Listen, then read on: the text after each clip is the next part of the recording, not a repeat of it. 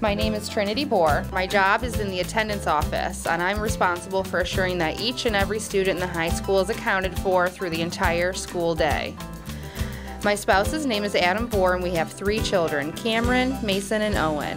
My husband and I are both Port Clinton High School graduates. Go Skins! I graduated in 1999.